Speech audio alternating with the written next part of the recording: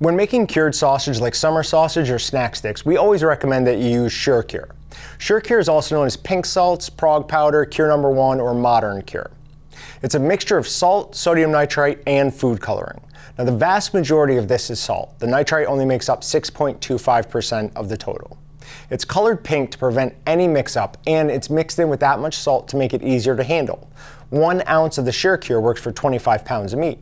If we didn't add the salt, that'd be 1.75 grams for 25 pounds of meat. That'd be very hard to measure correctly. It's also added because the salt increases the efficacy of the nitrite. The reason we add the SureCure is that when we're smoking sausages, we're starting at low temperatures and gradually stepping them up. So we're creating the perfect environment for botulism spores, which can withstand temperatures up to 200 degrees. Botulism can create potentially fatal toxins and is one of the main causes of food poisoning in the US every year. The nitrite in the meat retards the growth of these spores.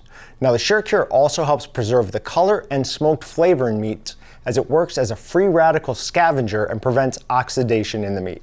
Some people have been worried about the health effects of nitrite in meats.